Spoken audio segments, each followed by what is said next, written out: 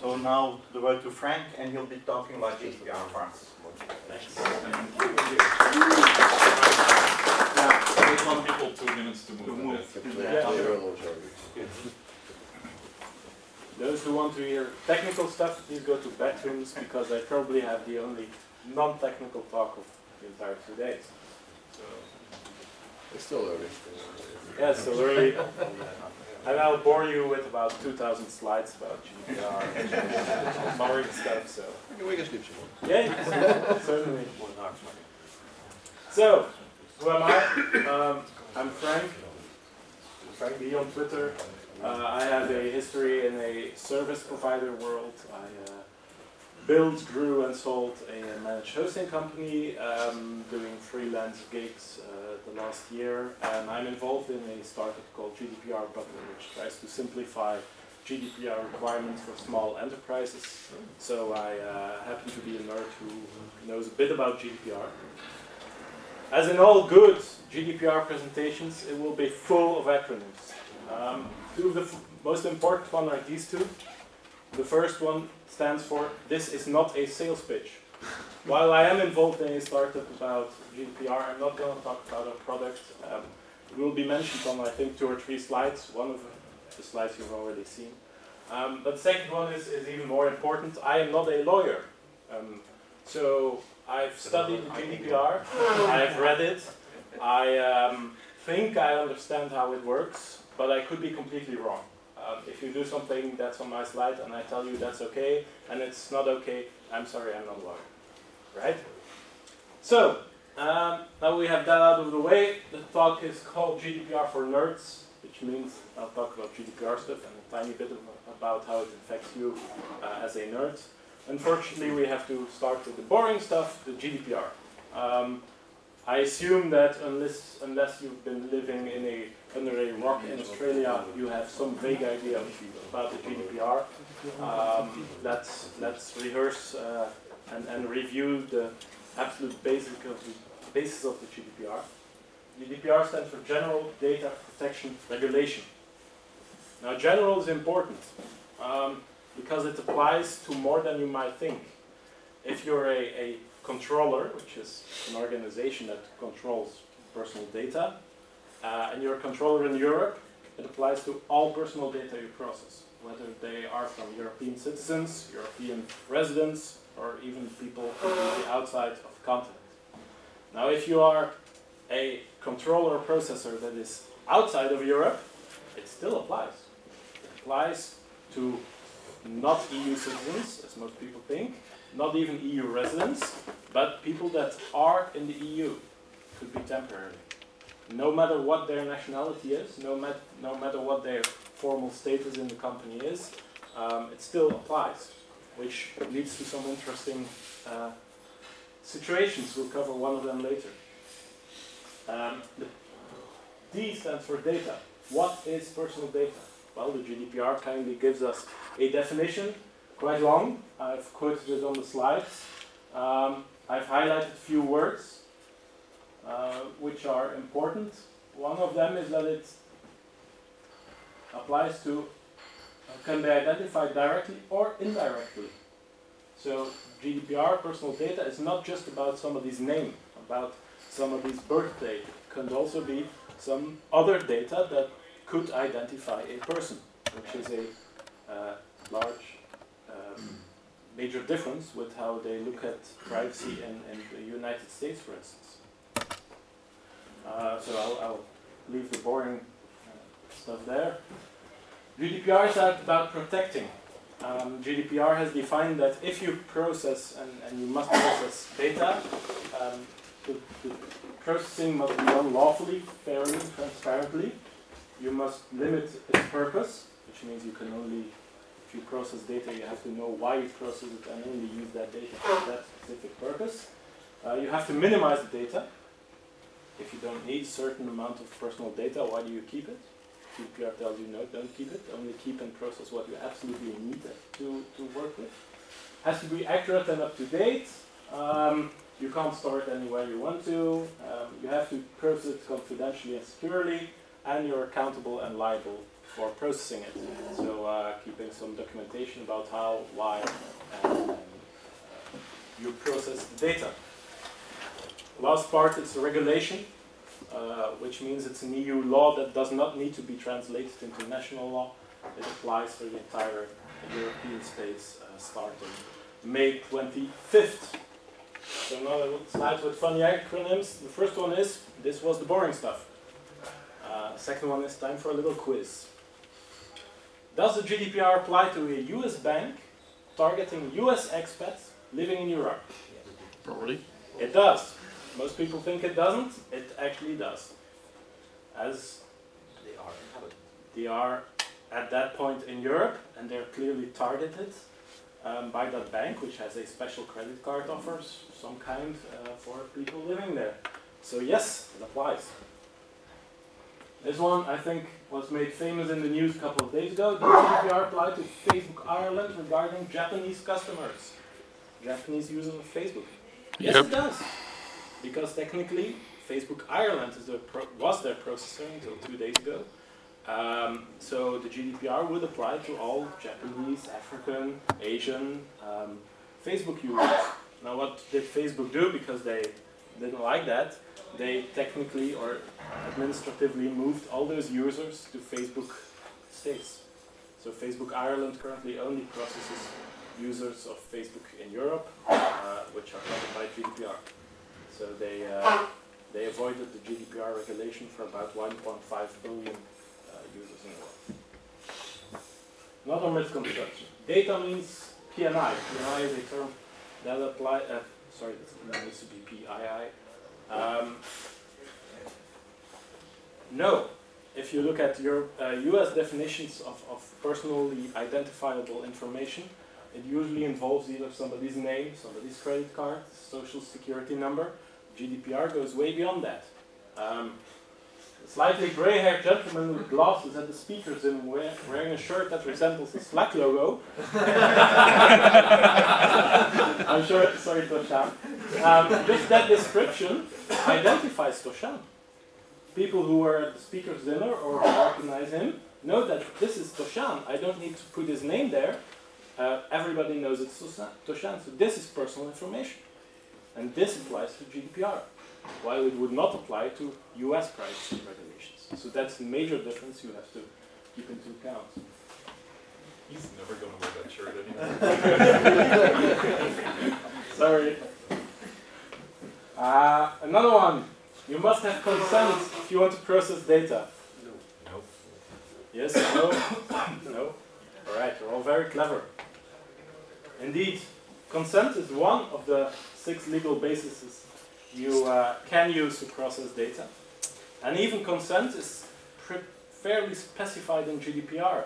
It has to be freely given, specific, informed, unambiguous, and by an affirmative action. Now, those definitions might seem logic to you, but especially the first one, freely given, isn't all that clear.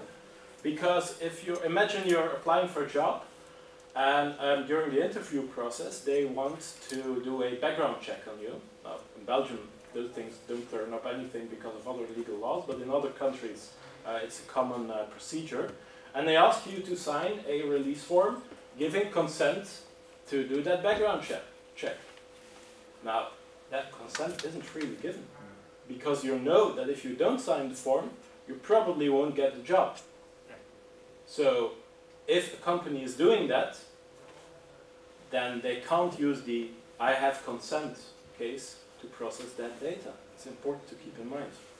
Now, luckily for that company, there are other 5 more reasons why you could process data according to GDPR. We've covered consent. The second one is obvious, contract. If I have a contract with you to ship you a certain item, I need your address. Otherwise, I can't ship you the thing. I need the address to perform the contract. So I don't need to ask your consent to use your address, because otherwise I can't execute the contract. The consent is implied, because I asked you to Yeah, send it. So So I don't need to ask your consent. Again, it's implied by the contract. It will also be implied by a legal obligation. If the law tells me you have to keep that data for 10 years for tax reasons, then I have to keep that data for tax reasons for 10 years. I don't need to ask your consent. The law has provided me the consent I need.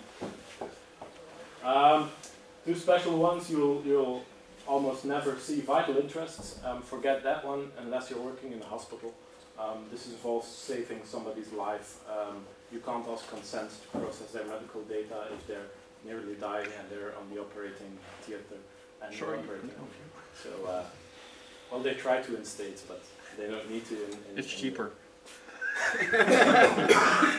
Another one, public task, unless you're working for a government that has to do a certain public task by law, then forget that reason as well. It only applies to them. The last one is interesting, legitimate interest.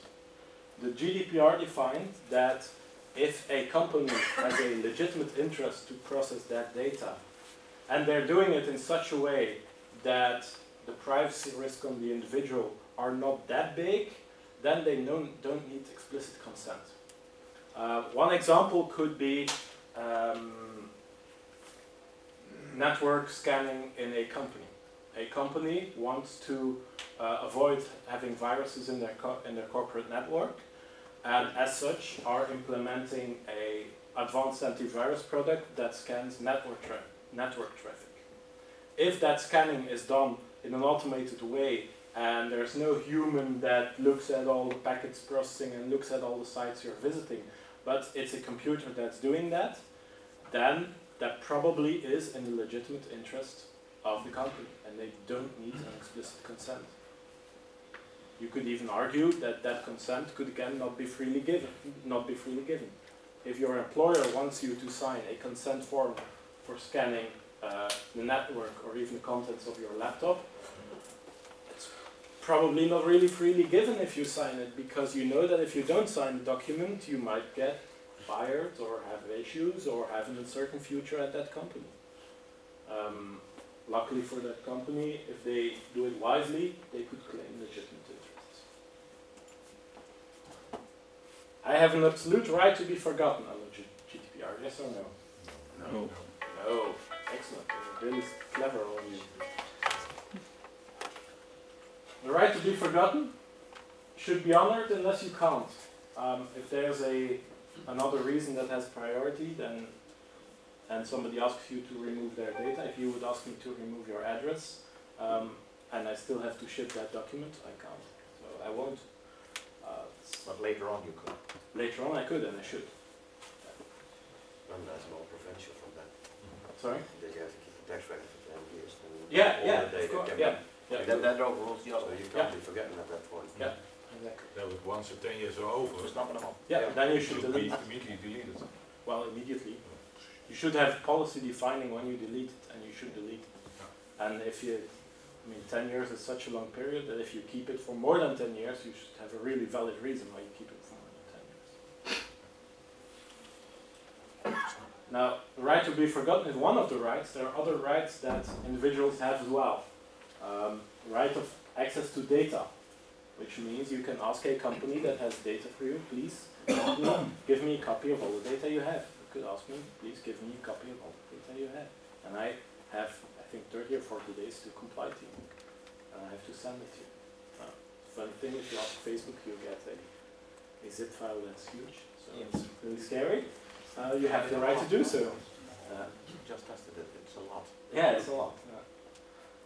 Also have the right to rectification. If I have an old address of you and I'm still using that old address and you know that you can ask me, hey, please fix my address, and I have to comply, I have to change your address. The right to restrict processing. If we have a dispute, you can ask me, please freeze my data as it is today. Well, because we have this dispute and I don't want that data touched, so please freeze it or stop doing something because the reason you're claiming is invalid, etc., etc. And please freeze it at this moment until we figure out who's right and who's wrong, and we'll see at that point. The right to object to processing, and the right to data portability. Now, the last one is also often misunderstood. The EU does not define the standards or the format that the data portability needs to be in. There just needs to be some way of getting all your data back once you're finished. Imagine you're switching banks and you have all your preferred, how do you call it, your little address book in your banking application of all the accounts you use a lot. There has to be a way to get that out. If you use a smart energy meter, there has to be some way to get all that data back once you decide to change providers. But what's the difference to the first right then? Access to data? That the second one, it needs to be in some computer readable form. Okay. It's not defined how that form should be, but it's a form. Be it a XLS sheet, be it a XML document, and you get the structure as well, then that's good. Must it be given in electronic form or can I print it out? I'd have to double check, but I assume it would be required in electronic form. I think that if you make an electronic request, they have to give an electronic reply. Could be, yeah. And just send the registered mail? Then they may be able to give you a paper version. So the 18 megabyte zip file on paper. You could ask Facebook and see what happens. We've printed this video for you. Different data set there. Yeah. There'll be one on fire. My organization needs a DPO, a Data Protection Officer. No. No. Yes? No? Yes. Officer, no. Yes? No. No? Dash it. Depends. Depends on other things. When do you need a DPO? If you're a public authority. Even the smallest public thing has to have a DPO, even if it's just 2 people. Really stupid, but it's in there. Second reason why you would need a DPO, if your core activities require regular and systematic processing at a large scale. The GDPR does not define exactly how those should be filled in. It does provide some guidance, but probably if you're in an organization and you do regular and systematic processing at a very large scale, you know who you are and you need a DPO. Even if you have a small company, you have somebody who is processing all these data, even if it's not on a large scale, you need an officer who is responsible for the data processing. No, I'm sorry, GDPR you don't. If you do not fall under these 3 categories, you do not need DPO. Most medium and even mid-sized organizations would probably not need a DPO. Why are then the regulations for general practices, medicines, so that they are personally involved in organizing and having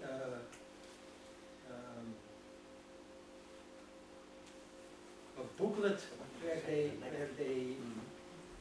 declare how to process all these data, and they have to give it to the government. That's the third one, sensitive data, medical. Well, yeah, the But medical... it's not large. It's sensitive, but it's not large.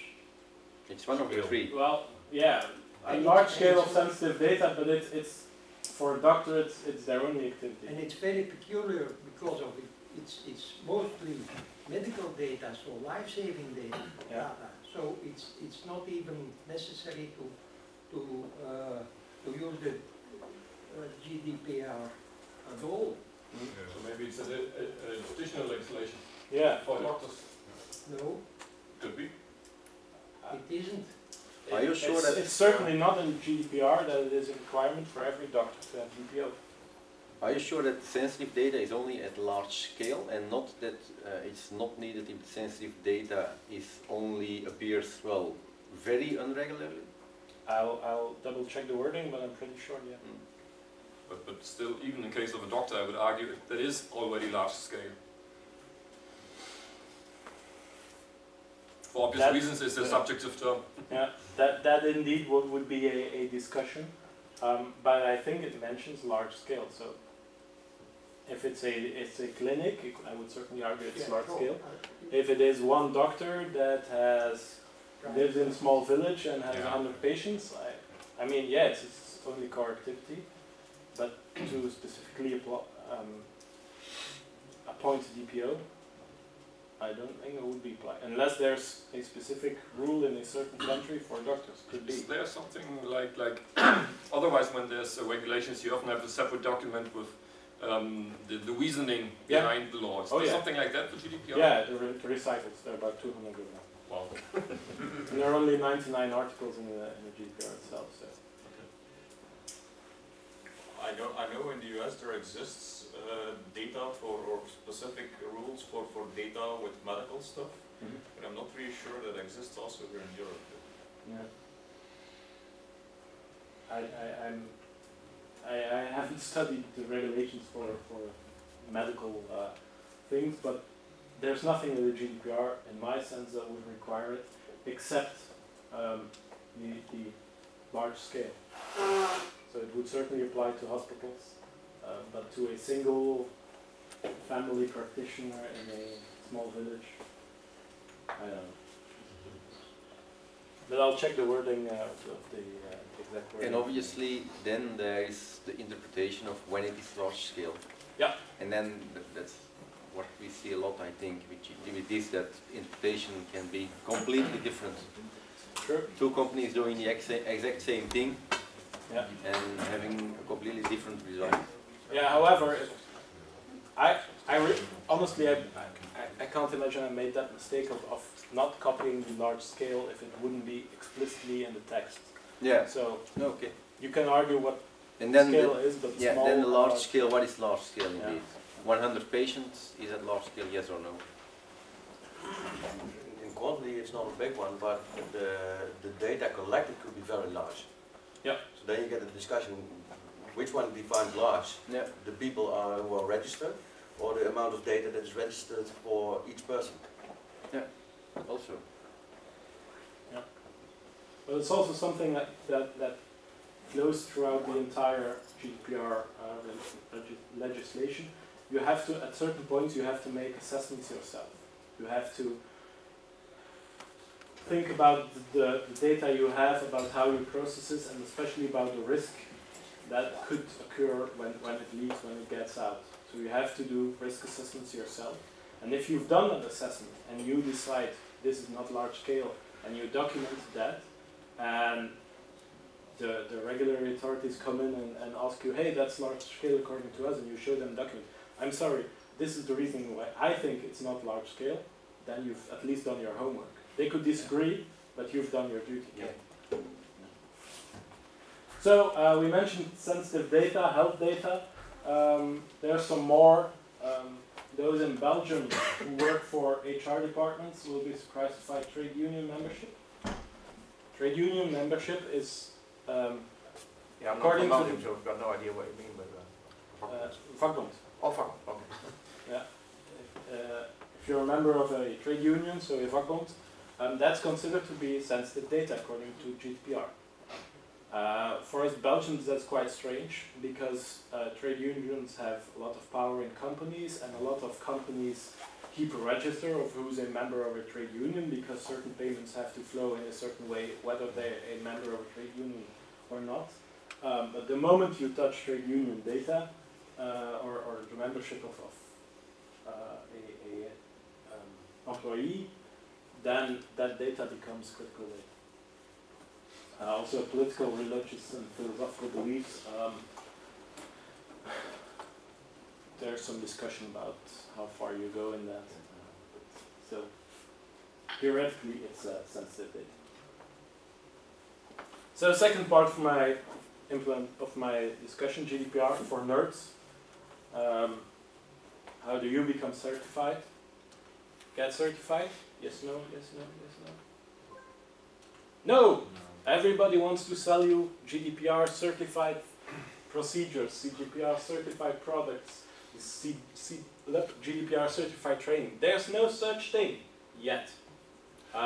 There is a provision in the GDPR to have some kind of certifications and a certification body that could certify certain procedures or certify certain things.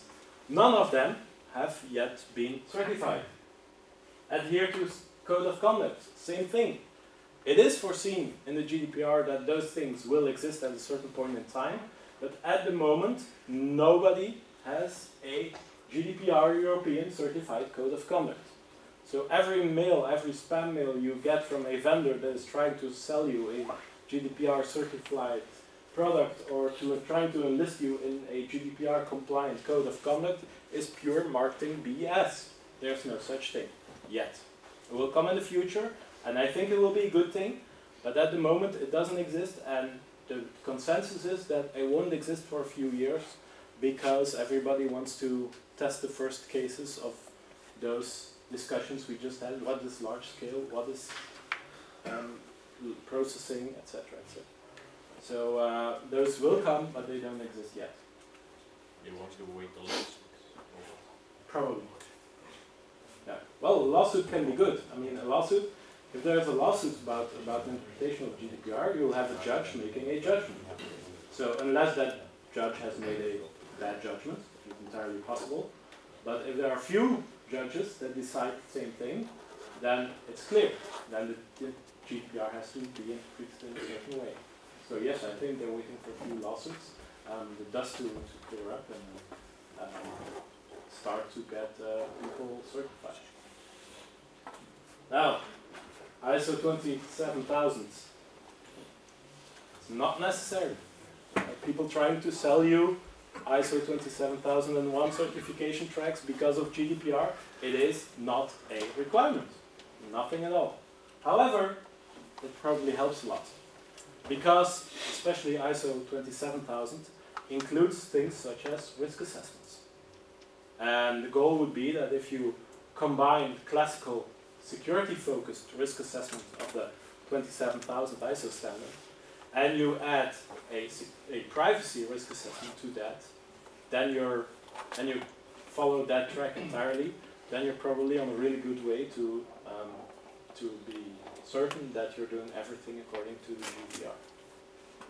So it helps, but it's not necessary at all. Now, if you want my advice how to be compliant, there are 5 steps I want to give you. First one, think, the most important one, think about the data your organization processes and map that data. How does the data flow into your organization? Where do you get your data from? What legal basis? One of those 6 things, consent, contract, etc., etc. What basis can you use to process that data? Who keeps it? Where is it stored? Do you keep it on your own service? Is it with third party? Do you know where that third party keeps the data? Is it encrypted? Is it in a paper binder in a cupboard? Is that cupboard locked or not? So start with doing that. That's the most important part of GDPR. And in fact, for small organizations, one of the only requirements is to document that study and to document the flow of that data and to keep it into a register. And that, I promise you, there will be 2 slides, 3 slides where I mention GDPR Butler. That's exactly the thing that we do. We offer an online service to keep that data for small organizations. Now, if you don't know how to start that, look up, search for this on the internet, combination with GDPR. Why, who's, what, when, where. 5 whys.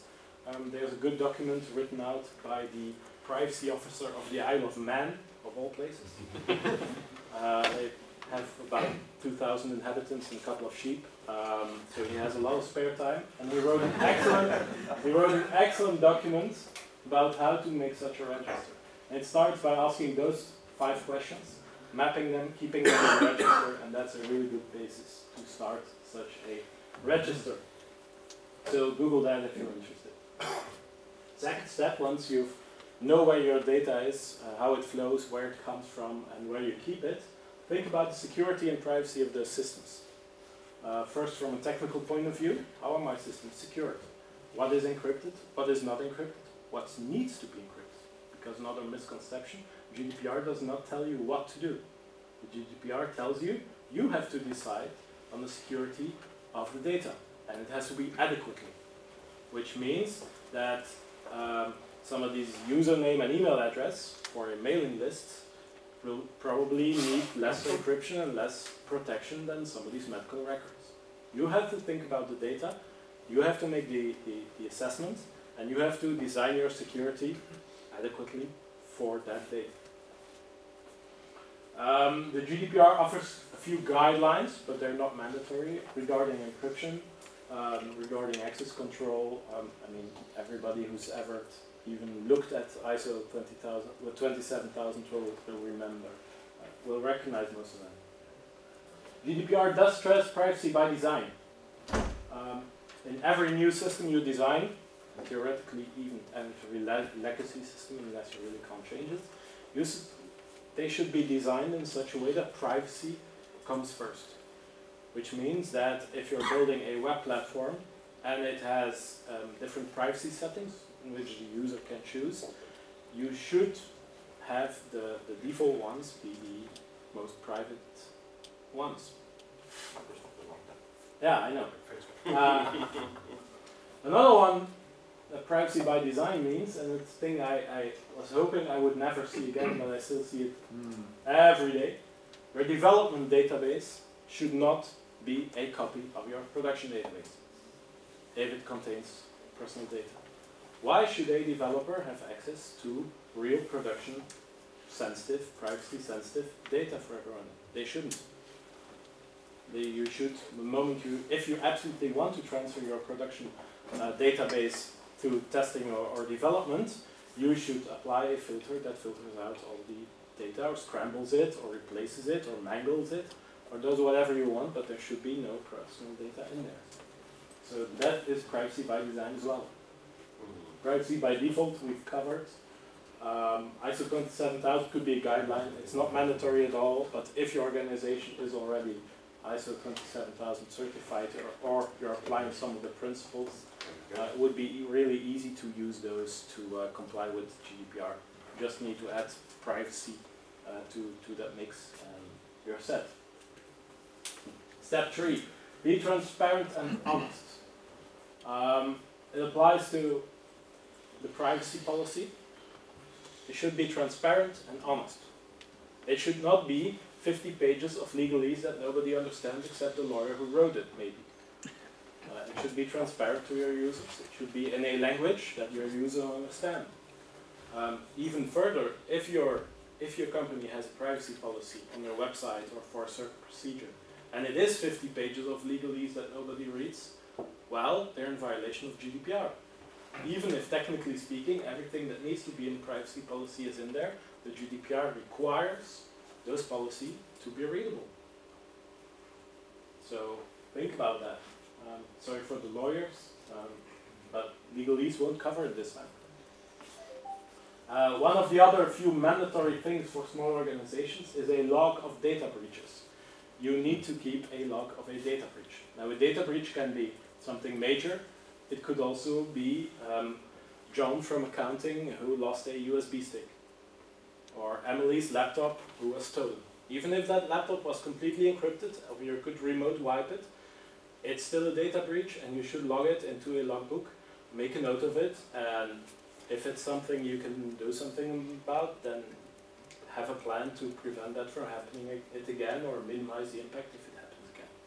So that's one of the other few mandatory things that are in the GDPR for small organizations. Do you also have to publish these breaches? No. Or? No.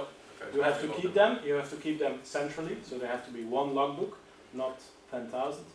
And if ever there's a major data breach and the authorities want to have a look at it, you have to be able to show it to them. But only if they ask you, and only to them. So it's an internal document. It also applies when your company has a public interest. Yeah. That you have to publish. No, you don't have to publish. You never have to, only for the authorities. You never have to publish. Another thing, have an emergency plan in case of a breach. Sounds logic, but think about that in advance. What are we going to do as an organization if something happens? What are we going to do if Emily loses her encrypted laptop? What are we going to do if our entire web application has been breached and somebody has published all the usernames and accounts on GitHub? What are we going to do? Have a plan. There's no details as to which measures would be deemed appropriate. It's Up to you. Well, there are a few things. In certain cases, you have to report the breach to the authorities within 27 hours of you becoming aware of that breach having happened. 72, sorry. And I mean, most of the times they work with you and they'll probably tell you what to do or what not to do. There are a few exceptional cases where you have to inform the affected persons as well. But so there's no requirement the plan must include a measure to remedy the breach, something like that? Nothing like that? No. Okay. They don't require you to have such a detail, I mean, to have those specifics are not in GDPR. I think once it's on GitHub that you do need to inform the data subjects, for example. Yeah, well, it depends what got leaked. Yeah. If it's the subscribers to a mailing list about LOADays events, I would inform them, but if you don't inform them, I mean, what could happen? You know that you would may be interested in attending LOADays event. You could argue that becoming public knowledge might not be such a big deal because we're recording this and your question, while your face would probably not be on camera, your question could be on the camera, so your voice could be, somebody could tell me, hey, that's Bart. And you just check then in Facebook that you are there. Probably. Maybe. Yeah. So you have to make an assessment and have to look at the risks for the individual's data that got leaked. Now, of course, once there are passwords involved, as we all know, people are sloppy and use the same password everywhere. So in that case, I would inform them. So where were we? Yeah, have a plan in case of a breach and have procedure to handle those requests you'll get. I mean, there will be people, I know for sure, and I'm one of them, that will ask certain companies on the 25th of May, please give me all the data you have, because I want to know. Yes. My telco has informed me that they have a service that watches my behavior on the internet and provides targeted TV ads. I want to know how exactly they do that. So I want to know how they measure that and what they do. So I'll ask Telenet on the 25th of May, please tell me what you have about me. I'm sorry, Telenet. But that's a planned denial of service attack on these companies, no? They're going to die in... Yeah, on legal requirements, yes. Not only that, there are already circulating templates of legal letters which go as far as possible. But aren't you expecting a whole pile of bullshit to be sent to you? Of course. Okay. Yeah. He's still angry that the TV ads still aren't personalized. No, and if you, as a company, if you see that a lot of those requests are bullshit, there are some ways in GDPR to counter it. You can tell a subject, I'm sorry, this is a bullshit request, you're not getting it, or you could even, in certain cases, but you have to be really careful about that, you could ask an administrative fee to process that. But I would advise, while the GDPR offers that as a possibility, I would advise against it because the backlash will be huge and certainly be subject to investigation. But I mean, have a procedure to do that. I know that it's a cool idea. I'm going to play along. You also can start a group from governments. They have. It's a mob. In the Netherlands, we've got a law that if I send a request to the government, they have to supply everything. Yeah. Wet openbaarheid bestuur. The government base is up, so you can't be held accountable for it. Let's continue with another way to cover this as a company is doing what Facebook did and just made a button available on their website that allows you to download all that stuff. So you could Sadly, it redirect doesn't give everybody. you everything. Sorry? It doesn't give you so much stuff that they have on you. I don't know. I downloaded my zip file, it was 30 megs, it didn't contain anything about where I clicked, what they have when I wasn't logged in from other websites. I don't know, I haven't downloaded the Facebook Mine's 80 information. megs, it just does whatever I uploaded. Yeah. But in some cases it gives you more than everything. because people have saw things that they didn't expect there because they deleted it. So yeah, So that, Tom just said he had a huge data set, or did we misunderstand that? Tom, didn't you say that you had a bigger data set? Yeah, as far as I know, I skimmed through it, but there were things in there that I didn't expect. People that I called and phone calls and things like that. The Facebook app collects a lot of data on your phone that's in there. Yeah. But you give it permission to your phone log. I'm not sure, but I don't guess I did. But was it freely given? But shouldn't Facebook also return information that you did not provide, but that they keep of you from others? But they don't do that at this time. They don't do it. Yeah. I don't know, I haven't looked at the Facebook data, but I know that a lot of companies are building those tools in their application just to be able to handle that. And to be honest, if you would design a new web application or some kind of application that gathers data, and you have to design it from scratch, I would seriously consider adding such a feature, because it will help you with those requests. Please make sure that only that user can download it. And that's going to be very difficult if that needs to be possible without the user being identifiable. Because if the gray-haired person in that type of shirt, I don't know, comes to you and asks for that information, but you don't have his name, then you still have to give him the information of the gray-haired person with that type of shirt. No, to be able to request that data, you have to identify yourself. So it can only be about identifiable information, and for example, well, if Facebook knows that gray-haired, slightly gray-haired person at the dinner last night was Toshan, and Toshan requests his information, it should be in there. And probably now they claim they don't know that. But if Bart asked that information, what would he get back? How do you mean Bart? So hopefully the point is that, or the point that Bart is trying to make is identifiable. That means I request for my data. Yeah. Now, if I request for another person's data, no, you can't. You shouldn't. Okay, so but you shouldn't. Yeah, but you should. How do they know who is identifiable? I mean, if they only have a picture of you, what you need to send your picture to identify that you are the person in the picture. I mean, yeah. What if you ask for data for your kids or deceased family? Pictures you might be. Deceased family is a strange topic in the GDPR, as GDPR does not apply to deceased people. Once you stop reading, your data, you're not, it's not personal data. It's really strange. You just got another business case, but no, it's really strange, but information about somebody who has deceased does not fall under GDPR regulation. So kids. Kids are special. For kids, I don't know the specific details because it's complicated, but for kids there are two things. There's one is who can give certain consent, and at a certain age the kids can give consent themselves for certain things.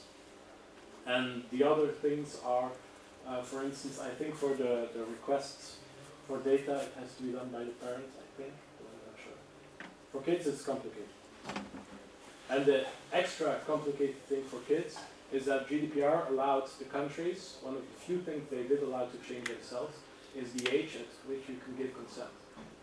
It can be between, if I'm not mistaken, 13 and 16. And for instance, Belgium implemented a law that gives kids the right to consent to certain things at 13 years old, while France keeps it at 16. So if you're doing business all over Europe with kids, it gets complicated. Do you know how it works with handicapped people? So sometimes they've got something like a legal guardian. Yeah, then I would assume that that legal guardian has to give consent. Yeah, has to. Well, or the person itself has to give consent for the legal guardian. I don't know if that's the case, I'm sorry. It's one of the cases which will be coming up in the next few years. Yeah, probably. We'll Yeah, discuss it.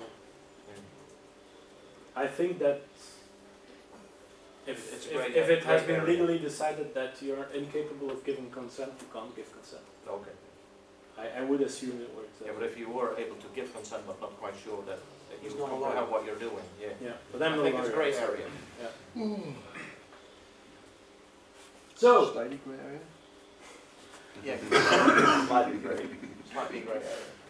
right, where were we? We were on step 4 in our compliancy plan.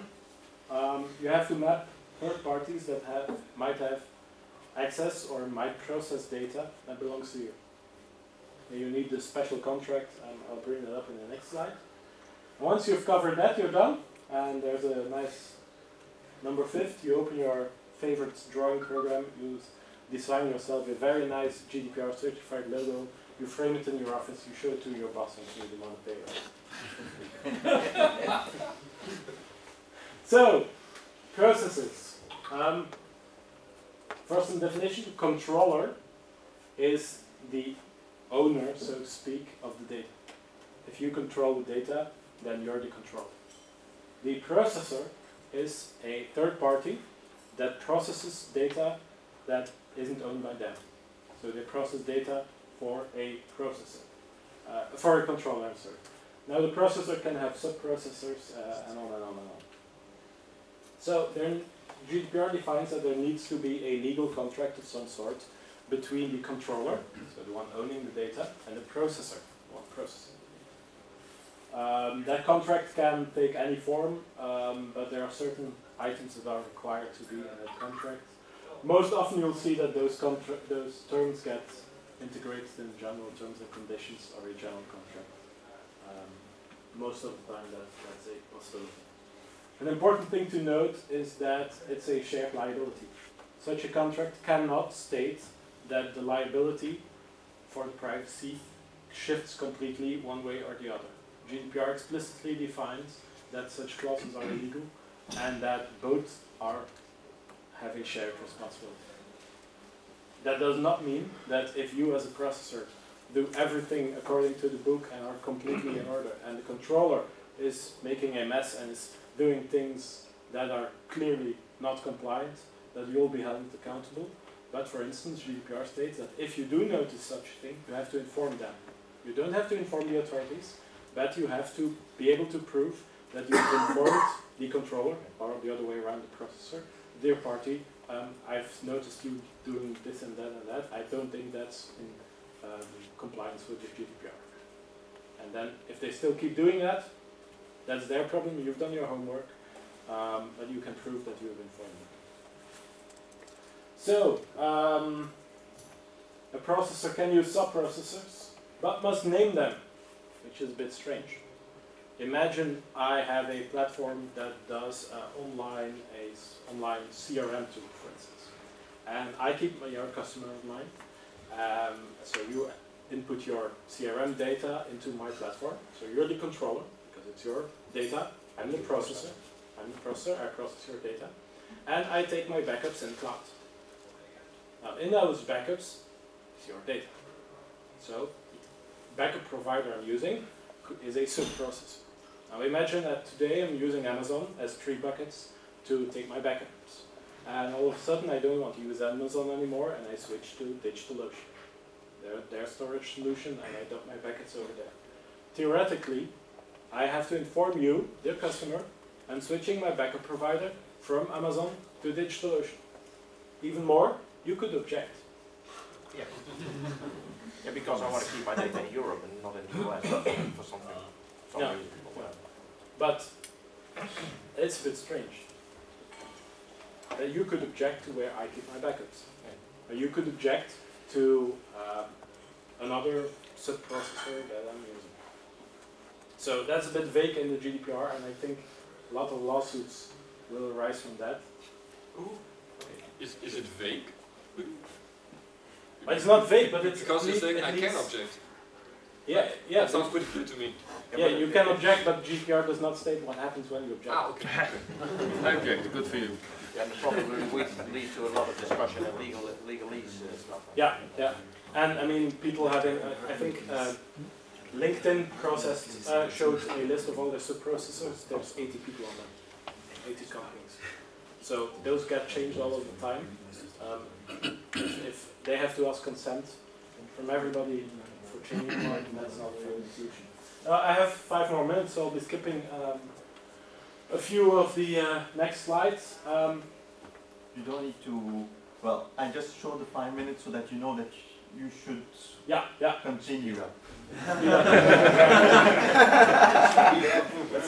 It's not 5 minutes exact, you can take a little bit longer. Fabien doesn't mind going a little bit more into You can transfer my GDPR. talk into a lightning one.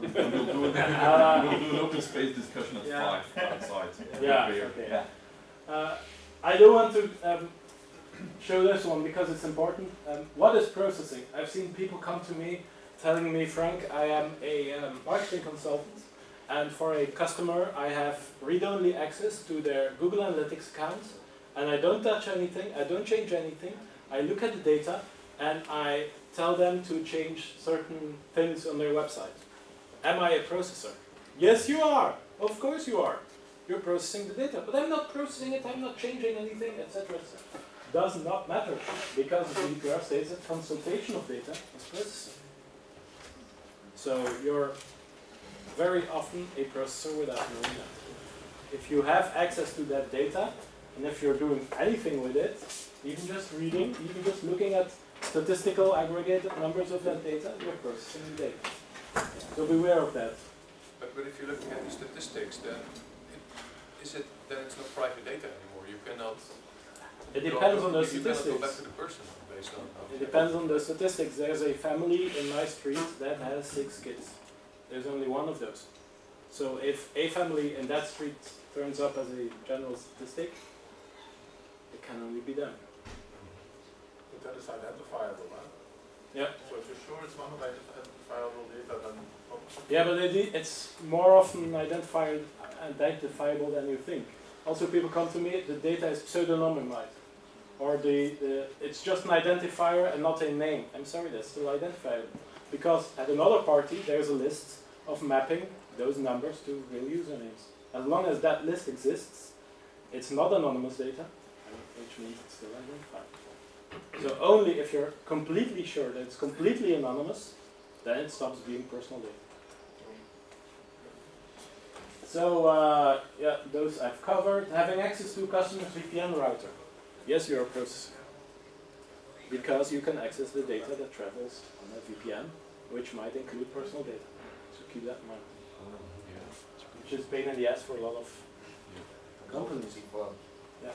And last one, especially at this point in time, my advice, if in doubt, consider processing. Consider yourself to be a processor if you think you are. But the one thing, especially since you mentioned storage in there somewhere, well, the regulation you mentioned, if my service runs on a dedicated server I rent from say Hetzner, is Hetzner a sub-processor? Do they have access to the data? I mean, if they pull the disks from the server, then they do. Or if you have a disk replaced because it's defective. Yeah. Which happens. Yeah. Which happens with us. Depending on the contract. That's one of the gray areas. At this point in time, I'm inclined to say yes, they are. But I think that along the way, we'll see how the judges think and how the authorities think. I can only use servers in the EU. I hope everybody knows by now. The answer is no. But it helps. Because GDPR states that you can not use processors or sub-processors that are not in the European Economic Area, which is basically the EU plus 3 other countries, unless that processor appears on a list of countries often offering equal protection. Now that list is pretty short. There are about, I think, 5 or 6 countries on them. The US is on there, but only for very specific information services, so not physical goods, and only if that other company applies to the Privacy Shield regulation in place.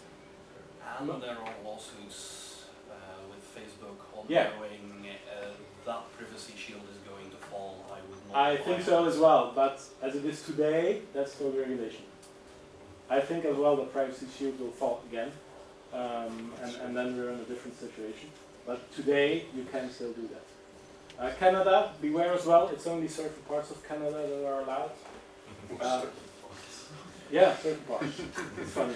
Like the French-speaking ones, or yeah, I don't know exactly which one, but indeed there's a certain parts have different laws than other parts regarding privacy, and only those are approved.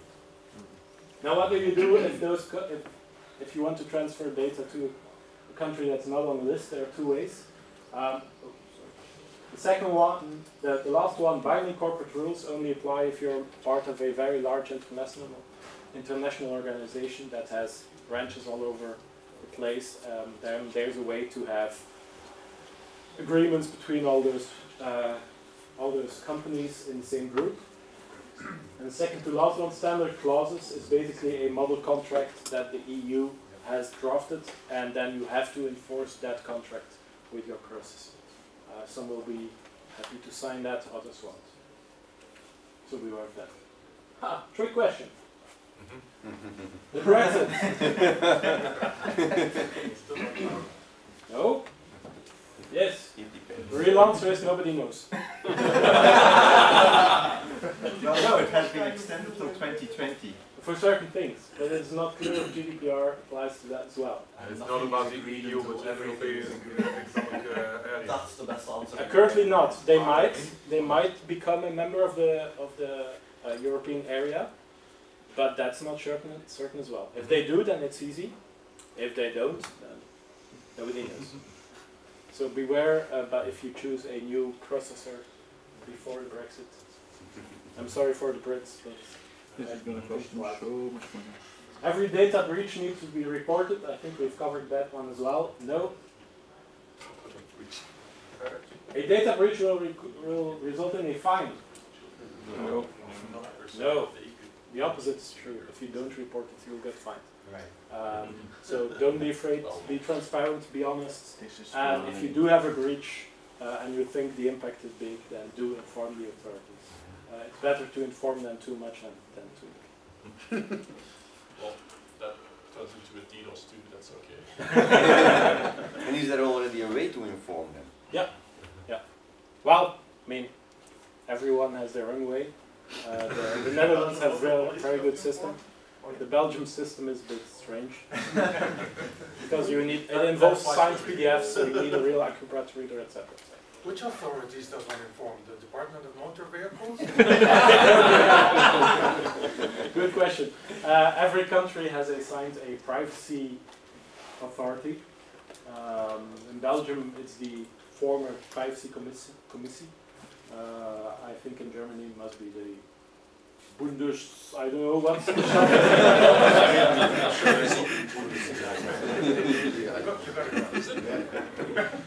No, the one you're in. So you go to a national one. Data breaches. Tell it all, tell it fast, tell the truth. If you have a breach and you have to report to the authority, don't hide anything. Tell them what you know, be honest, be transparent. That's the easiest way. Is there any possible reason for a company to not do that because possible, I don't know, like they get sued, something like that for a data breach? No, they'll get sued if they don't. For this legislative basis, yes, but is there also a counter reason not to publish it? Like getting sued for, I don't know. Well, the fines you could get, the fines you could get for not reporting, and if it's really a serious issue, are 4% of your global company turnover. So that could be higher than any... So that could be extremely high. Now, those are of course the maximum numbers, and if you have a small, minor misconformance, you probably won't get a fine at all, and if you do get a fine, it will be a small one, but that's the maximum number. And they're there for a reason. For instance, when you look at the, what's it called, Equifax data breach a couple of months ago in the States, they had known for months before coming out in public. If that would have happened in Europe and GDPR, I'm sure they would be fined. Not for having that data breach, not for having a security officer that probably not the brightest people, but for not telling them for months. You should, if you have a breach and it needs to be reported, you should report it within 72 hours. No, I don't think this is like publishing it either. It's like telling the government that this happened. It's not like you publish it. Actually, it's likely that by just putting it in a register, it won't ever get to see the light of the press. Right. Yeah, well, there are two things. One is the register, the second one is reporting it. Ah, okay. So you have to put every breach in that record, Well. and the important ones you have to report them. Is the register public or especially not public? It's not public. Confidential to report? Yeah. Well, it's confidential, but they can force you to inform if it's a big data breach. They can force you to tell the public, or tell the affected people. And it's of course only confidential until that department is breached. Yeah. Yeah. Which of the product? Absolutely. Call GDPR and that is. Ja. Precies, als ze dan Adobe verplichten, dan kan dat niet lang. Yeah. They might, yeah. So 5 points to take away. GDPR is real, your organization is probably affected.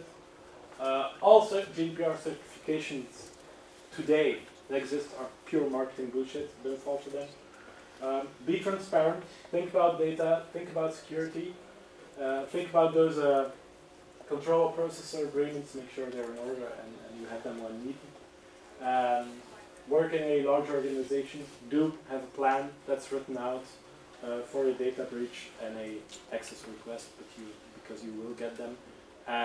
As transparency is such an important thing, having a good plan and knowing what to do really helps that. So, thanks. I was hoping to have time for questions and answers, but I'm already running 5 minutes into the next person's talk. I'll put up the slides and a few pointers, for instance, to that document prepared by the gentleman in the Isle of Man. I'll put that online. It's not there yet, but I'll fix that by tomorrow. So, thank you.